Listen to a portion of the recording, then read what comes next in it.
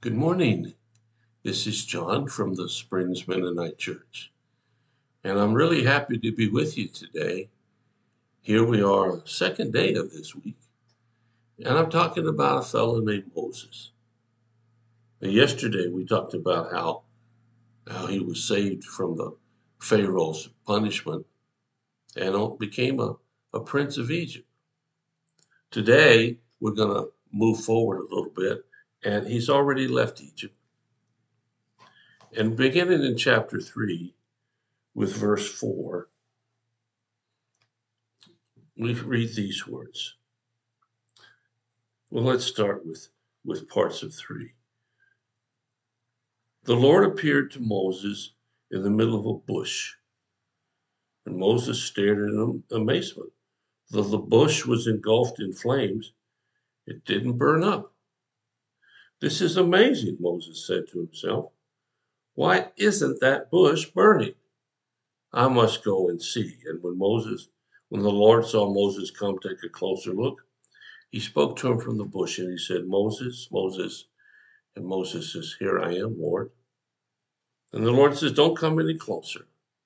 Take off your sandals, for you are standing on holy ground. I am the God of your father, the God of Abraham, the God of Isaac, the God of Jacob. And when Moses heard this, he covered his face because he was afraid to look at God. And then verse 7 talks about how, and further on, how God says, I've seen the punishment. I know what's happened down there. And I haven't been aloof to it. Then we get to verse 9, and it says, Look, the Lord is saying, Look, the cry of the people of Israel has reached me, and I have seen how harshly the Egyptians abuse them. Now go, for I am sending you to Pharaoh. You must lead my people out of Israel. But Moses protested, Who am I to appear before Pharaoh? Who am I to lead Israel out of Egypt? And God answered, I will be with you. This story has amazed me ever since I was a little kid, even before I became a Christian. This notion of Moses seeing a bush that wasn't burned and goes to see it, and in the process finds God. You know, we can find God in some of the strangest places and circumstances. I don't know what you think of when you think of God. I try to think not much, really, because he can be and do whatever he wants. I don't have this image of God that's special or you see it depicted in pictures or paintings or stained glass windows. I never thought to do that.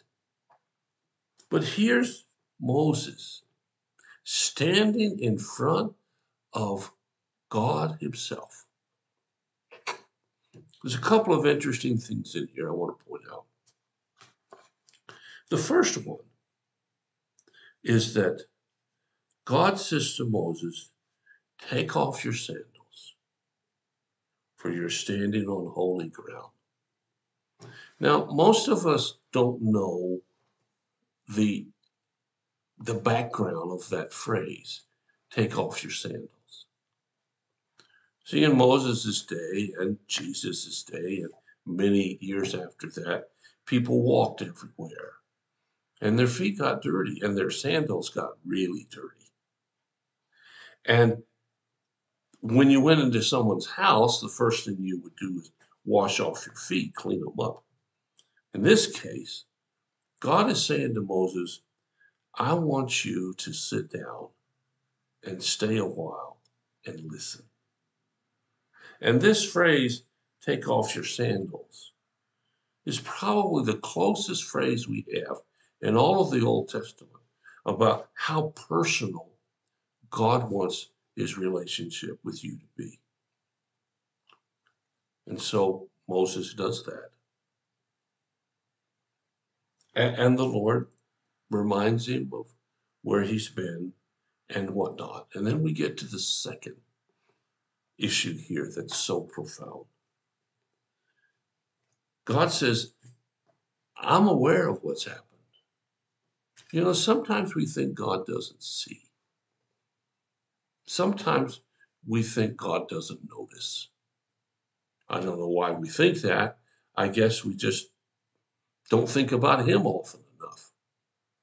And we sort of feel like, hey, God, what are you doing? Why is this happening? I mean, come on, give me a break, will you?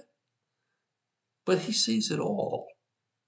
And he always has a solution.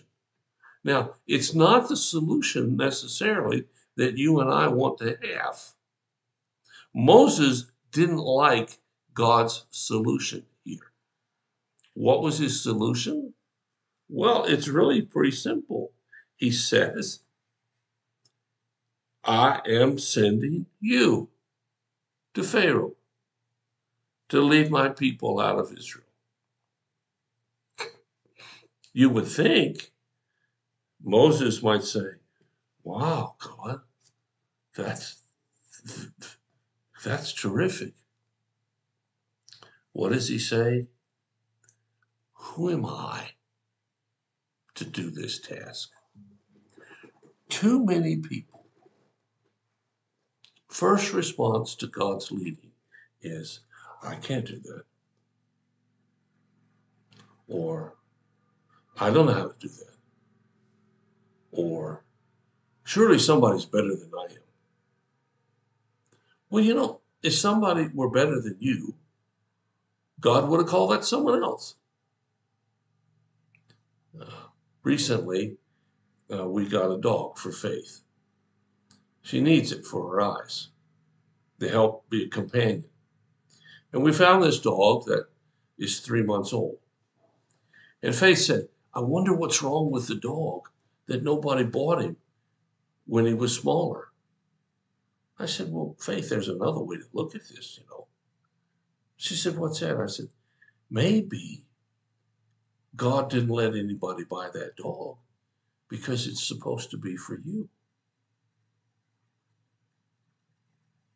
I don't think she thought that God considers her so special that he would have the right dog ready when we go to look to help her with her eyesight loss.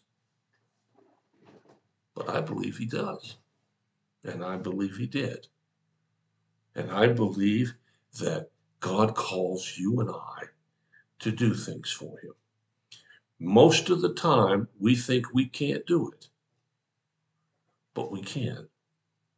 He wouldn't call you if you really couldn't do it. If you didn't have the abilities and this special piece, Moses says, I can't do this. Well, God knows Moses better than Moses knows Moses. But he also says this extra little piece, and he says it to you and to me. I will be with you. Wherever you go, God will be with you. That's his words, not mine. I just read them. He said them. Will you think about that? If there's something we can do to help out in the next little bit, let us know. We'll do whatever we can as fast as we can to help meet your need. Thanks for listening. I'll be back tomorrow with some more thoughts about this God called Moses. I'll talk to you later. God bless you.